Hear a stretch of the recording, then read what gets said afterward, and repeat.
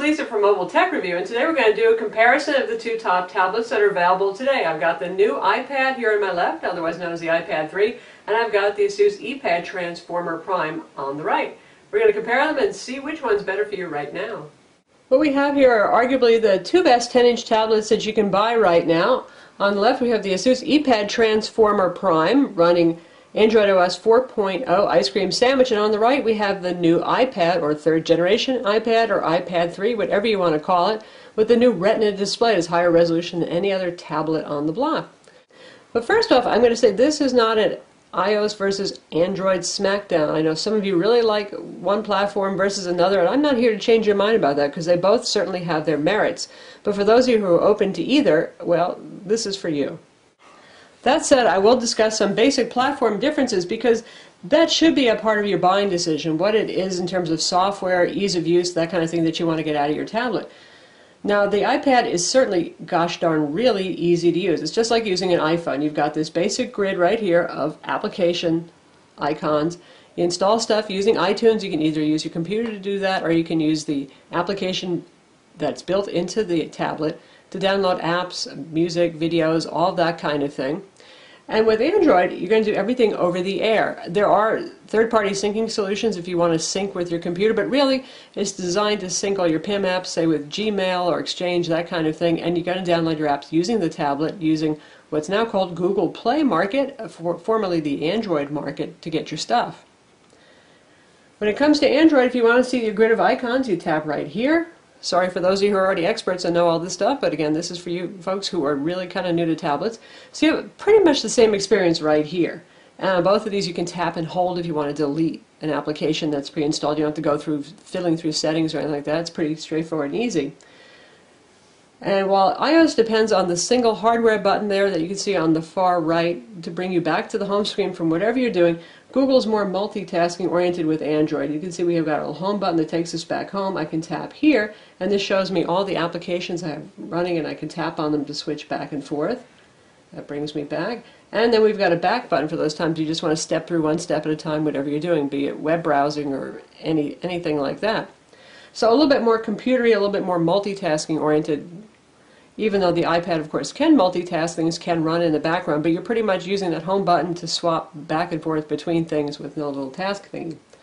Another aspect is right here, the difference in the desktops we're looking at. You can see I've got this really cool Mass Effect 3 live desktop, or live wallpaper as they call it, which has animations. You can have static ones if you want as well. You do have a desktop, much like a computer here, and you can put widgets and stuff like that on it, so you can have stock widgets, battery management widgets, weather widgets, all that kind of stuff. I've got weather and email notifications here, and you can put shortcuts to your favorite apps right here. You can put icons right on your desktop. So again, more multitasking, more computer-like kind of experience versus the iPad. So hopefully that'll help you guys decide who really are kind of new to both and are open-minded with both about what it is you want. Now, if you want something that's just straight, real turnkey, easy to use, it is hard to beat the iPad. Like I said, you just install apps using iTunes either over the air or on your computer, and you really can't go screw things up too much, can you? You're just looking at a grid of icons right there. You tap on something, you run your application. That's about all there is to it. Also with Android, there are third-party launchers. For those of you who don't really like the look of this desktop, there are other launchers that can change the effect further. With the iPad, what you're looking at right now is what you get. Unless you get into jailbreaking, you're just always going to have that particular interface. Now, in terms of hardware, you can see right now that there's a definite difference in the aspect ratio. The iPad is 4:3 aspect ratio, a little bit more square, and this guy has a widescreen aspect ratio. Again, somewhat a matter of personal preference. I find if I'm doing something like ebook reading, I like the 4:3 aspect ratio of the iPad better. If I'm watching movies and I don't want to see black bars, Transformer Prime and Android tablets in general running at that 1280 by 800 resolution are a really good choice. Of course, the new iPad has that Retina display, and things aren't going to look like really teeny tiny like when you go to a higher resolution monitor on your computer. They're the same size as they were with the older versions of the iPad, but everything is just sharper because the pixel density is 4 times higher. And indeed, you can see, looking at right now at these at a normal distance, you actually can't really see the difference in pixel densities. But when you get very close, especially if you're looking at fonts that have diagonal descenders, say like the character Y or X, you can see little jaggies on the text on the Transformer Prime, which you won't see with the new iPad. Now, are you going to really get that close and stare at your text that close? That's another instance. But it can improve readability, and you can read with a smaller point size when you have a higher resolution display. To combat the iPad, Asus is going to have the Transformer Infinity 700, which is a 1080p tablet, 1920 by 1080 pixels, so you're talking pretty much in the same ballpark as the iPad. It's still a little bit lower, but once you're getting that high, most of us mere mortals really can't see the difference between 1920 by 1080 and 2048 by 1536. So how about photo quality? That's an important potential differentiator between these two displays. So you can see we've got them both set on maximum brightness. We did not turn Super IPS Plus mode on the Transformer Prime, which is wildly bright, because that would overexpose too much on our video camera. So this is the highest it goes on regular brightness setting, shall we say, and the iPad is also at the maximum. And they both look quite good, honestly. Try to get more of the pictures in the frame again. See, notice the difference in the aspect ratio affects it. And one last image for comparison. Again, both very striking and beautiful looking, but a little bit more color saturation, certainly on the iPad. Now that we've established that the Retina display indeed is better, even though the Prime has a really nice display, and if you look at it in person, you're going to be pretty wowed by it. How about the rest of the physical aspect? They're about the same size. Obviously, this guy is longer because of the longer aspect ratio, but if we put them on top of each other, you can see footprint-wise or length-wise, we're talking a little bit that way different, but in terms of height, about the same. And they're both quite thin. Now, the new iPad actually got a little bit thicker than the old iPad. Apple had been setting the standard for making super skinny things, so the Prime is actually a little bit thinner and a little bit lighter. It's about 1 1/3 pounds, whereas the iPad is 1.44 pounds or so, depending on whether you get your Wi-Fi only or 3G model. And honestly, you're not going to feel too much of a difference between those in terms of weight. I do notice a difference in thickness. Honestly, I believe that tablets can get too thin, and the Prime and the iPad 2 were a little too skinny to hold on to easily, so I'll take a little bit of thickness and rounding, but that's up to you. Some people really like those super skinny tablets. Now we talk about materials and build quality. Obviously, they both have metal backs here. Asus has this really neat swirl finish, and the iPad has the typical kind of muted brushed aluminum look. Both of them are nice looking. Both of them are fairly durable for tablets. And the Transformer Prime is available in a champagne tone, or this that they call amethyst. And the iPad just has that silver back, but you can get the front face in either black or white. So both good build quality, well put together, high quality stuff. Now, functionally speaking, you might say that neither one of these has a GPS. Apple does not claim that the Wi-Fi iPad has a GPS. Indeed, it will use Wi-Fi triangulation, and you can get your location and using Google Maps and stuff like that just fine, as long as you are connected to Wi-Fi.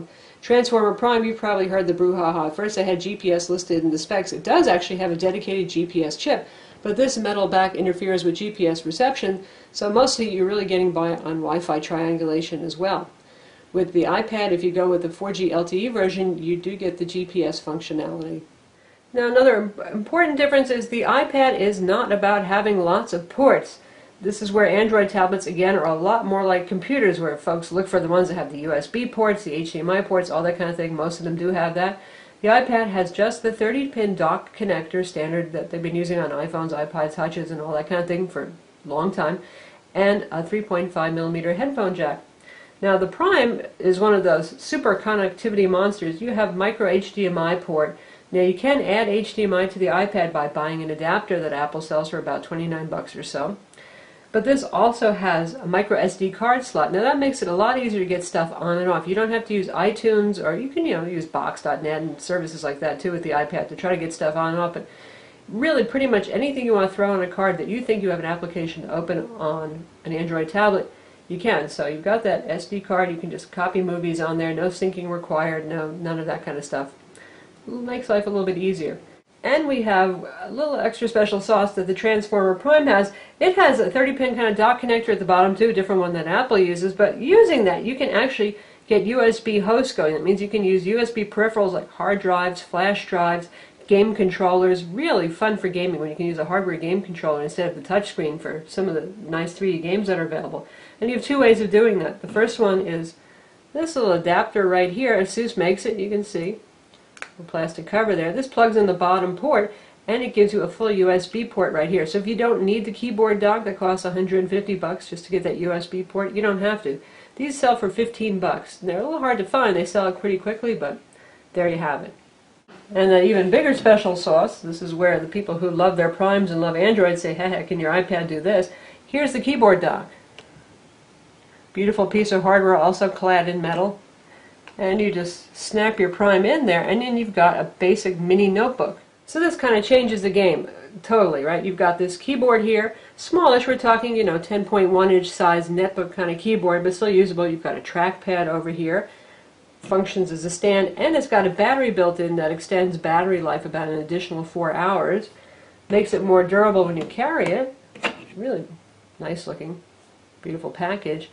And on the dock base, you've got a USB port right here and a full-size SD card slot as well. So once again, we're moving into computer replacement territory here. And both of these, of course, you can buy an external keyboard case for iPads, so it's not like you can't use a keyboard at all, and you can use Bluetooth keyboards.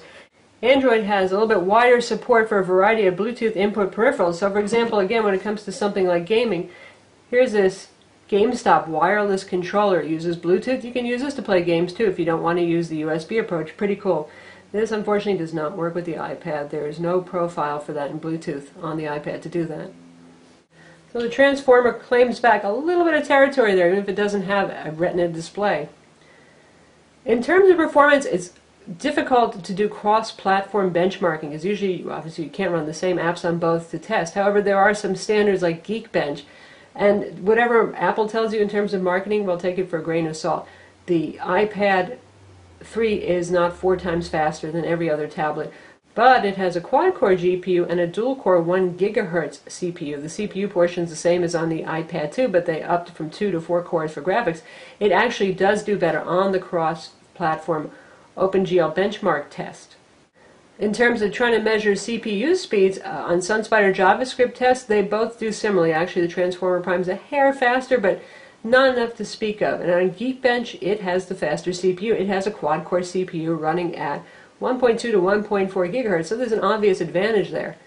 Now, the next question is, how many applications really need 4 cores? Well, not so much right now, but if you're looking at future-proofing, that's something to keep in mind. We'll bet probably that the next iPad, whatever Apple decides to call it, will probably have a quad-core CPU as well. By the way, NVIDIA says that their GPU, the GeForce GPU that's used in the Tegra 3 in this, is 12-core. But nonetheless, Apple's 4-core does get better performance on OpenGL Bench. When it comes to playing games, we played Shadowgun on both of these. The performance is equal. You can get Retina optimized iPad games now, and you can get Tegra 3 optimized games to make full use of the power that's inside both these devices, but the gaming experience is pretty much identical. The only thing that really sets some Android tablets apart that had USB, or if you want to use again this Bluetooth game controller, is the ability to use a hardware game controller, which is kind of pleasant. How about cameras? Both of these guys have front and rear cameras.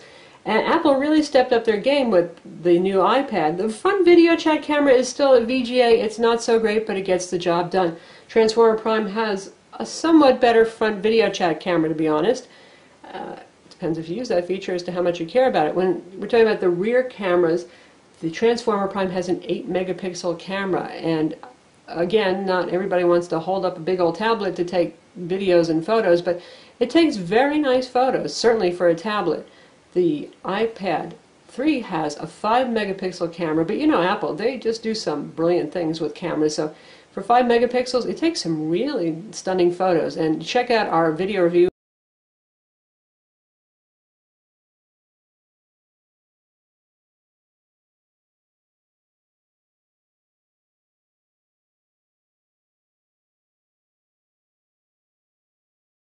We use the picture at a larger file size. You can do that without looking as grainy, but still, I would say either way, you're doing pretty well. Certainly among tablets, these two guys take really nice photos. When it comes to battery life, again, you're looking at the best of the best here. Both of these guys have about longest running batteries you get in a 10-inch tablet right now. The iPad 3 depends on what you're doing, of course. If you're watching videos versus just surfing the web and how demanding it is, if you've got the LTE version and whether you have LTE turned on, because that can be quite a power consumer. But overall, about 8 hours of battery life on the iPad, and likewise the same is true for the Asus. Despite the fact that it has quad cores, it's actually 4+1 cores, because it has that companion low power core that handles low requirement tasks and saves a lot of battery power. It's really good. And if you combine it with this keyboard dock, since it has an additional battery in there, you can go up to, say, 12 hours. And speaking of 4G LTE, that's a real important option for some of you. I know that the 4G LTE version of the new iPad is selling quite well, about 50-50 right now with the Wi-Fi version. And if you want to have fast data with your Transformer Prime, well, you're not going to do it with any kind of built-in wireless radio. The Transformer Prime is only available with Wi-Fi. Now, if you have a smartphone with a mobile hotspot feature, you can use that on the road to give it access, tethering plans, that kind of stuff, but you're not going to get it built in the way you do with the iPad. Now, for those of you who hate the thought of paying an additional monthly charge for data, and you're just going to get the Wi-Fi iPad anyway, then it's a wash. In terms of experiential speed, they both feel very snappy. You know, iPads are always fast. You go back here, you go here, no problem. Zippity-doo-dah. This guy is also very fast. We have a lot of applications running in the background right now. So Apple always does a good job of weighting user input first. What that means is the OS will basically put everything else on hold if it has to react to your input, which makes it feel very snappy and fast. That's something that Android doesn't do yet at this point, but nonetheless, they're both very fast, very snappy guys. In terms of application selection, well, you can see I've got plenty of stuff installed right here already. And all of your important things are available on both platforms. If you want Netflix, if you want the Weather Channel, if you need MS Office suites, you have several choices for both of these. When it comes to high-quality 3D games, the iPad leads. There's a wider selection. Android is starting to catch up. It took about a year, but NVIDIA is particularly working on the Tegra Zone selection of games. But we're talking 20 games or less right now in the Tegra Zone. Now they're not the only ones. GameLoft makes games, so you do have more choices than just Tegra Zone, but still overwhelming, large selection of games available for the new iPad. So if gaming is an important part of what you want to do with your tablet, keep that in mind. In terms of casual games, there's plenty of casual games. You've got Angry Birds for both of these guys, Cut the Rope, all that kind of thing. Mostly 3D games we're talking about when it comes to selection. Now, one other thing worth mentioning for those of you who are into gaming, there is the OnLive service, and we've also done a video review. If you want to see OnLive, we've shown you on the Transformer Prime and also the Acer Iconia Tab A200 tablet. And that's, on the iPad, what that is, that's a viewer. You can watch games being played, but you can actually play games using OnLive on Android for tablets and also for phones, too. So that's pretty cool. So if you don't know what the OnLive service is, they basically host the games on their servers. So it's as if you've installed it yourself on your computer, or in this case, on your tablet, but you haven't. So you can do things like play Batman Arkham City using the tablet here. And one of the reasons why it works better on Android is because you really need both the keyboard. Now, like I said, you can get keyboards for the iPad, but you also need a game controller to play the games, and that's a no-go right now for iPads. Both of these are compatible with ebook reading applications, for example, Kindle, Nook. You've got Sony Reader as well available on Android, and third-party just for non-DRM ebooks like Aldeco and Cool Reader on Android, that kind of thing. You've got some of the same available for the iPad, so both of these work out quite well if you want to read ebooks on. The selection is there. But still, you know the story. There are more tablet-optimized apps available in the iTunes application store than there are for Android. Now, both of these guys do pixel doubling. Say you want to use something that was designed for a phone originally, either iPhone in case of the iPad or an Android smartphone. You can do that, and they'll just pixel double, and they'll stretch it to fill up the full screen if you want, or you can play in a little inset window as well. So there you have it, the two top tablets right now in early 2012, the new iPad, available starting at $500 for the 16 gig Wi-Fi version, and we've got the Asus iPad Transformer Prime for 32 gigs, that's $499. There's also a 64 gig version available for $599. With the iPad Wi-Fi version, if you go up to $599, you're getting 32 gigs, and if you go up to $699, you're getting 64 gigs of storage. Both have IPS displays. The Transformer Prime has Gorilla Glass and Super IPS Plus for very high brightness. The iPad has, of course, that Retina display, super duper high resolution, whole lots of colors on it. And if you want to get the 4G LTE version on Verizon or AT&T for the iPad, you can do that starting at $629 for the 16 gig version, and each storage increment goes up another $100. So which tablet is for you? Hopefully we've helped you decide which one has the stuff that you're looking for.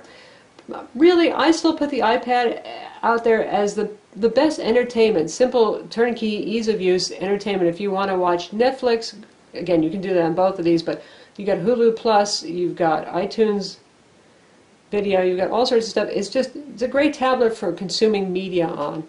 And also, given the game selection, it's just great for gaming.